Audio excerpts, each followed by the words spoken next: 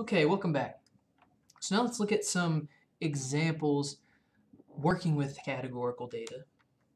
Okay, so let's look at a data set here. So it's a random sample of 100 of the top movies released last year and the genre of movie that they are. Okay, so I've got it in 4 columns here so it'll fit on the page, but you can copy and paste that into whatever program you might want to use and create a pie chart. All right, so we're going to look at this over in Minitab.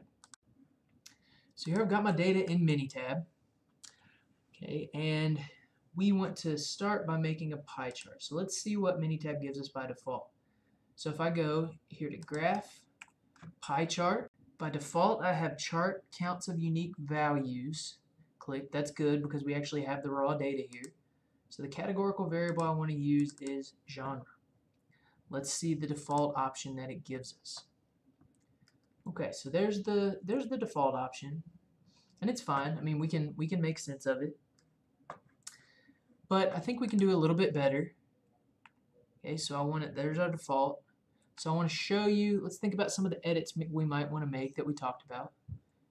I'm going to want to create an other category. I'm going to want to add some good labels, and I'm also maybe going to highlight a specific category here. Okay, so let's see how you do all this in Minitab.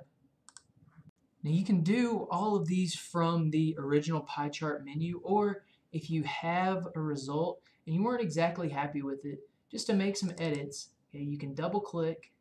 It'll bring up a larger version. I'm going to double click here on the chart itself. Okay, and we've got some options here. So options, so by default it says combined slices of less than 0.02%. I noticed here, so let's look at some of these smaller slices like romance, that's 2%, 1%, 2%. Animation here we have 4%. So I'm just going to choose anything below, let's say 3%. So I think we want a whole number there. Is going to be combined into another category. Okay, that's nice. So you can edit your titles, all this kind of stuff here, whatever you want to call it. So maybe you were interested in this specific category, animation. All right, so I'm going to say, let's explode that slice.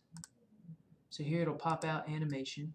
Another thing that I often want to do is get labels on each of these. You can do it from the first thing. Okay, so I've got genre in here. Let's go to pie options. We wanted other less than 3%. Okay, labels. I want my slices to tell us about the percent. Let's get lines. Let's also name our category here. So I come up with a graph that I'm pretty happy with here.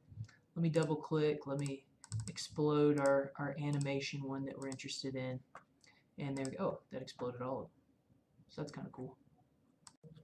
Let me explode our animation slice that we're interested in.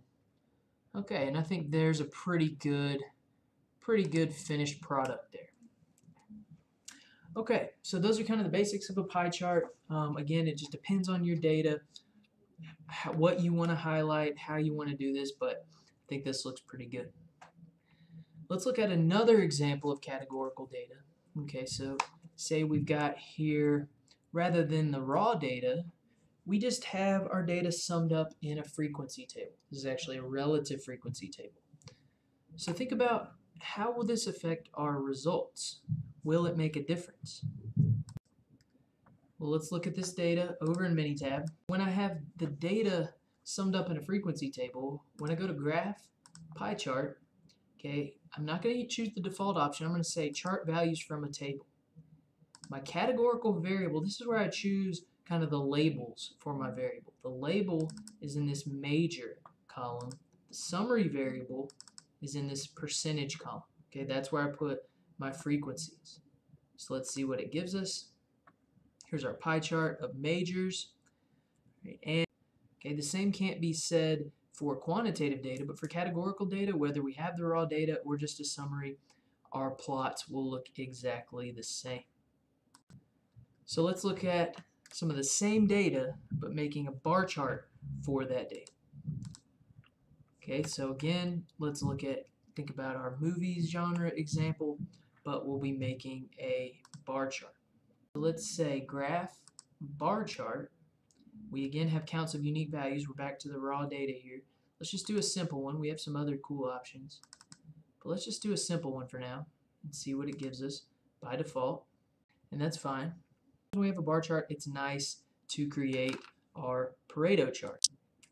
So in order to make our Pareto chart in Minitab, I take my default graph, double click on it again, and now I'm going to double click on the bars. I'm going to go here to chart options and say decreasing Y. Decreasing Y is going to give me this. So following these instructions to get my Pareto chart, we get a pretty nice result. Okay, so pie charts versus bar charts, they're both really super easy to make. They both display categorical data. Right? I want to then describe things such as what's my mode, right? What's my variability look like? Okay, so in a graph like this, my mode appears to be action. There's a lot of drama, comedy as well. We have a medium level of variability here, I would say, because in some of these, there's not much in these categories. They mostly tend to be in about half the categories. Okay, so, but our mode is pretty obvious, and our level of variability is really relative, right? We kind of need something to compare it to. All right, so thanks for tuning in, and I'll see you next time.